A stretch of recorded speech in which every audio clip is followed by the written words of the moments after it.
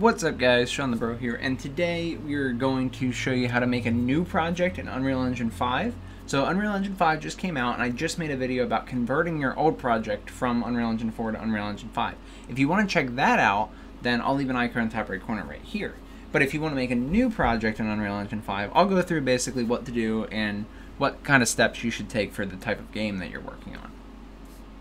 So, to get started, I have a few links in the description. They should help you get to either the Epic Launcher, if you don't already have it, or get to Unreal Engine 5. You can just download Early Access right here through the Unreal Engine tab. And once you do that, it will install and you can launch it from right here.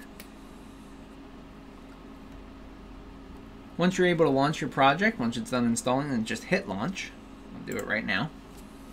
It will run and open up in a few seconds here.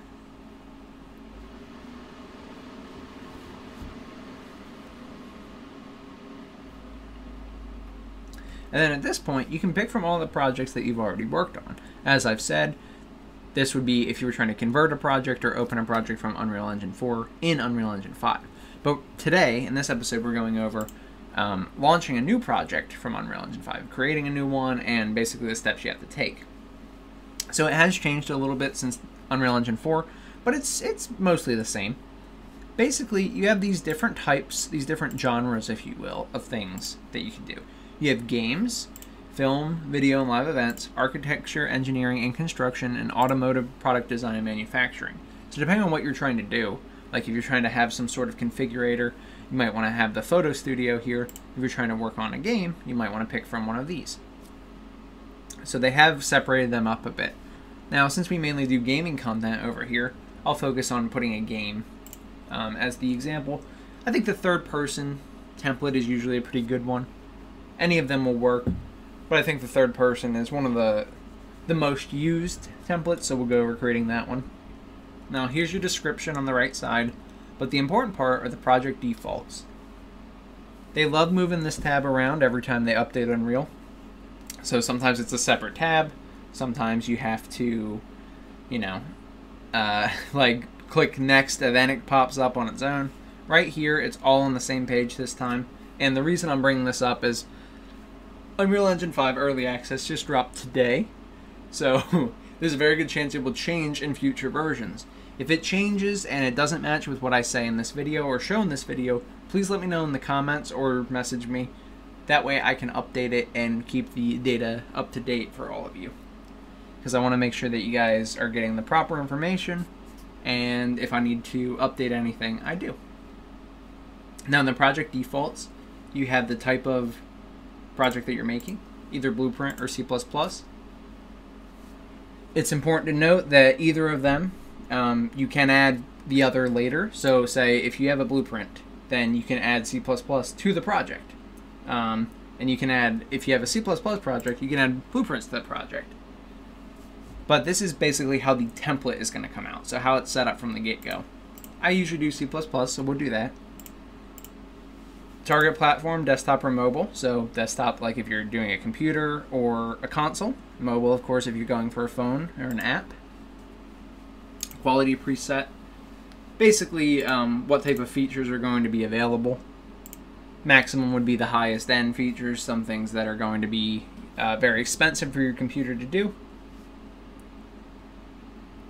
Starter content, if you want the things that come with Unreal 5 by default, or if you want all the assets to be custom made.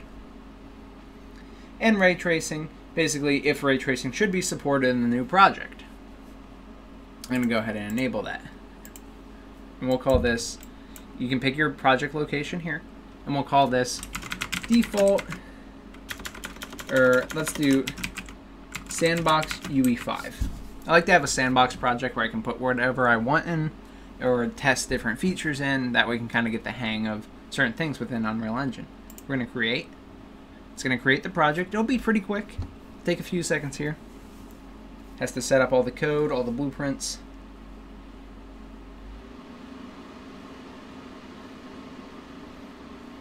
And then it's going to try and build this, which it can fail, and if it does, you'll have to just open it in Visual Studio and manually build. That's perfectly fine. I'm going to show you how to do that regardless if it fails here or not. at 67% is when it's doing its build, so we'll take a few seconds here.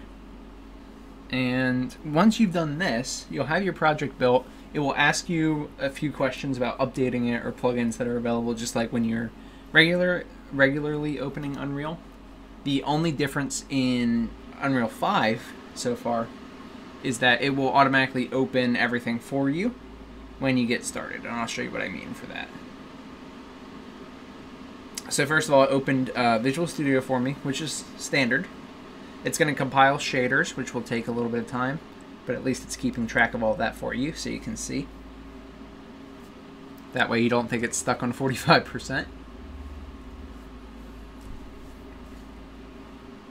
Alright, now this is going to compile in the background. That's perfectly fine. I'm going to go over what we need in Visual Studio. That way you can kind of get the hang of how to build and work on your new project in Unreal Engine 5.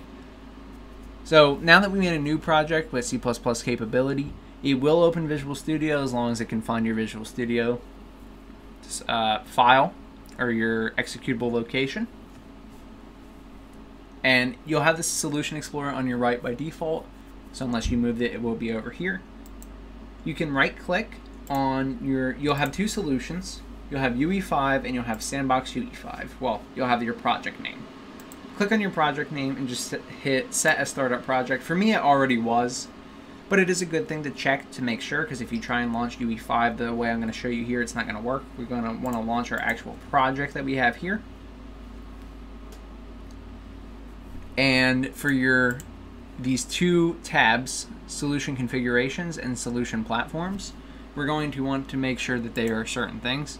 So if we want to be able to launch the editor through Visual Studio, we're going to want to have Debug Game Editor or Development Editor. I usually do Debug Game while I'm working on it because I like to have all my capabilities. And then for your solution platform, I do Windows 64.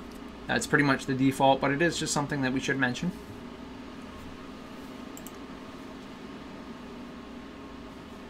Then, if you want to open up any of your projects, this is the same because Visual Studio is the same. That hasn't gotten an update, so you just click the project name, source, project name again, and then open up the file that you want. So here's my default stuff for UE5. Say, Unreal 5, are you done yet? Not yet.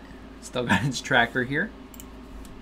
But you can go through and check out anything new that you want on here. The way that Unreal makes these files are now a little bit different than the Unreal Engine 4 files. You can see things have been made differently.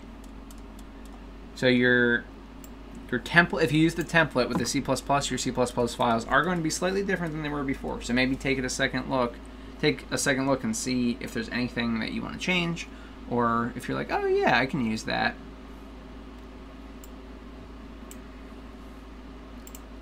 And this will be done before you know it.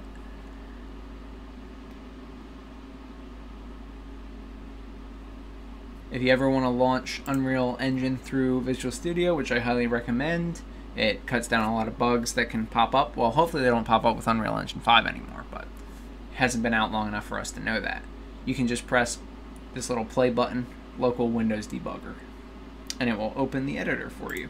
It's already being opened since we just created the project though, so you don't need to do that now. Alright, and now once this completes, we'll be able to get the editor open. It'll open pretty quickly after this. It's going to fly through basically all the blueprint creation and then do the construction scripts and the constructors and code. And after that, you will be ready to go.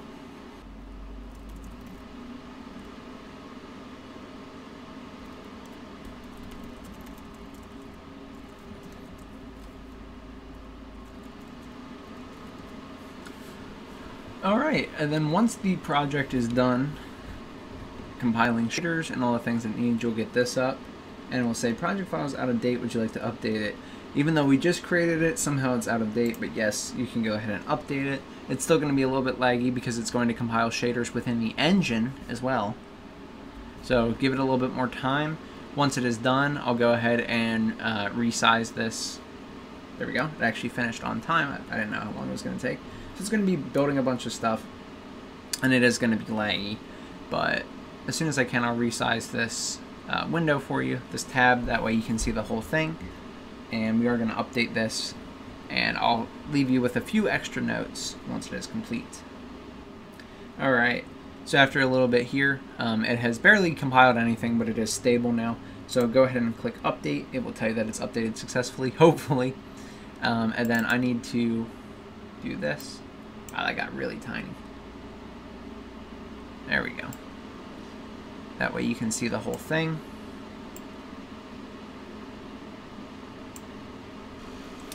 And there you go, guys. So we're pretty much good at this point. It'll still compile shaders for a little bit. It will take its time, but you can see that we have our new project set up, and it plays just like the UE4 project, of course, with all the changes that Unreal 5 has. But now you can start working on your Unreal Engine 5 project. So that's all I got for you today, guys. If it helped, please subscribe. It does more for the channel than anything else you can do, and I'm going to be pumping out a lot of Unreal Engine 5 videos, so if you're interested at all in that, it would really help me, and I'd really appreciate it. Also, just wanted to mention that if you had any issues with this, or if there's anything you want to learn about Unreal 5, we have a nice Discord community that you can join and can be a part of. It's completely free, and will help you with issues you have, and just kind of, you know, talk about whatever Unreal Engine or programming thing you're interested in. Lastly, guys, I just want to say thank you so much to my YouTube membership and Patreon supporters. Thank you for supporting the series and the channel and everything. This is my passion. I really appreciate you doing that, so that helps me a ton, and I just want to thank you so much. So that's all I got for you today, guys. I'm Shawnthebro, and I'll see you in the next one. Goodbye, everyone.